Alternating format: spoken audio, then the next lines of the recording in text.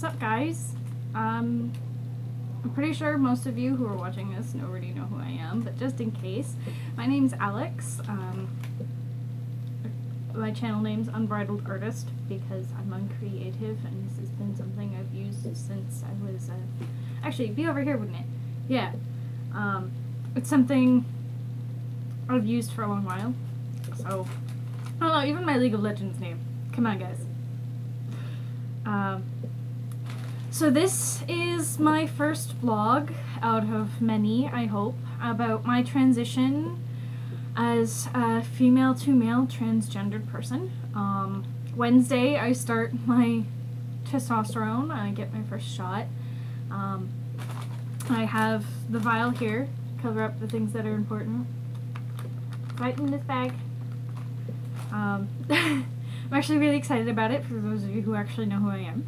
I've been kind of spamming Facebook, and that's part of what this vlog is for, so that I don't spam Facebook all the time. I'm also going to do a selfie every day once I start my testosterone. This is to show me like a time lapse at the end of the year kind of thing. Maybe in 5 years from now I'll just keep going with it, who knows. But for now, this is for me to visually see it and hear it as well. I apologize for my crappy quality for video and audio. The humming's from my computer, which is currently underneath my camera. I want to give a shout out to the friends who I asked about questions from on Facebook.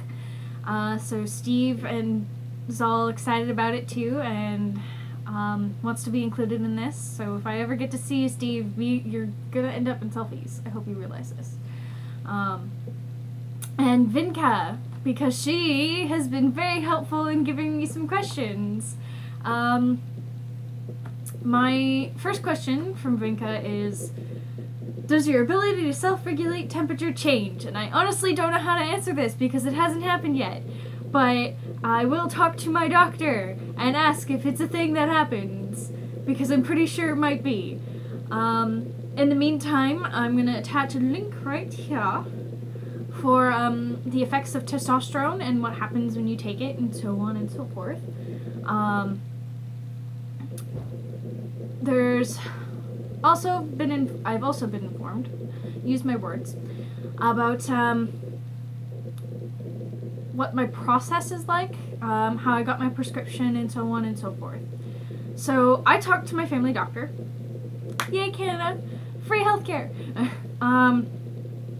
And he got me in touch with a hormone specialist at a hospital in London, Ontario, and he got me hooked up with testosterone. For the rest of my transition, I'm going to be going through a place in Toronto whose name I can't exactly remember right now, but I know it's a 2-year waiting period for it.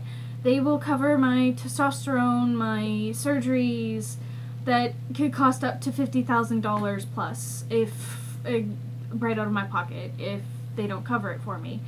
I am on the waiting list. I think I have about 1.5 years left. In the meantime, they recommend that people start testosterone and doing a workout, which I recently started and may or may not be regretting. My appointments are pretty straightforward. I'm going to go see my hormone specialist in December. I have another appointment with him, and I have blood work that I need to get done 12 to 13 days after my first shot. This is just so that my doctors aren't panicking because things aren't going the way they should be. This gives them an idea of if I need more testosterone, if what my dosage is right now is enough, so on and so forth. My family doctor is supposed to give me my shot. It took me a while to actually get my testosterone because I had to go through the FDA, I believe it is. Hang on, I'm gonna grab the sheet of paper. It tells me things.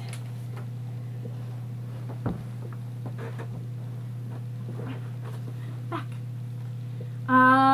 EPA, sorry, it's not FDA, it's EPA. EAP. EPA.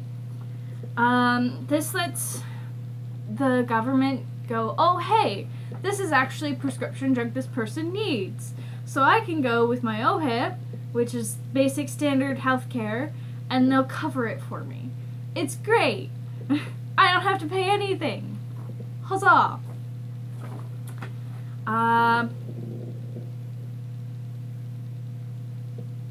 Yeah, and that's about it. So, show you guys the sheet that I got with my testosterone prescription that I went to go today to get filled out so that I had the testosterone so my doctor could give me the shot. So this is the sheet. I have it folded back so you can't see more important information.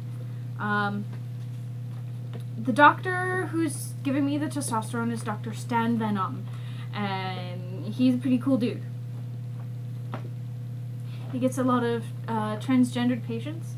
So on this letter, it says, Dear patient, upon review of your chart, I advise you we have arranged to do blood work in November, 10 to 12 days after injection. Start taking the following drug, testosterone, every 21 days. A prescription is enclosed. The EPA program has approved your testosterone treatment. Please give the enclosed copy of approval to your pharmacy. I did that today. If I have any questions, call my doctor, so on and so forth. And then I have my blood work sheet. I have to go to a lab and get stuck with a needle. Another needle. Lots of needles. But at any rate, that's that fun stuff. Yeah. It took me a little bit. I think the proper order of getting my testosterone was see my family doctor. Family doctor then gives me an appointment to go see Dr. Stan Venom. I get a letter to go to the diabetes clinic inside the hospital. I'm really confused, and then I remember that I did the thing. And then I have a set appointment with said doctor, Stan Venom, and then I proceed to get my testosterone prescription after waiting for a few months to get the government to approve of it and go, yeah, and now I have it, and now I'm waiting another couple days. So, if anybody else has any questions about what it's like being transgender, what it's like being me, what it's like anything, ask me. I am like the least most offended person on the planet. I've literally had somebody ask me about sex before and I wasn't offended, but that's me. So, ask questions. I know people have them. I encourage you to ask them. At any rate, I'm gonna go. I have other things to do today, such as clean the house. And I'll talk to you guys later.